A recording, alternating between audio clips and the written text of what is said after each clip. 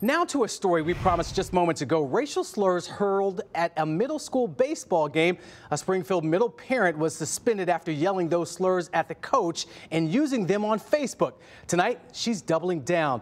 She spoke only with our News 4's Rebecca Cardenas, who is live outside Springfield Middle School. Rebecca. Hey, Marius, Latoya Groves says that her son on the middle school baseball team here at Springfield Middle is being discriminated against. She says that the coach doesn't let him play because he's black. And it is worth noting here that the baseball coach at Springfield Middle School is also black. Now, Groves was suspended from 2 games last week for using racist language, both at the game and on Facebook, all of which directed at the coach. He don't relate to black people because he think he's white. And I'm not racist, I'm not prejudiced. He's prejudiced. So that's why he get the names that he got called to him, because he's a prejudiced man. He is prejudiced against his own color.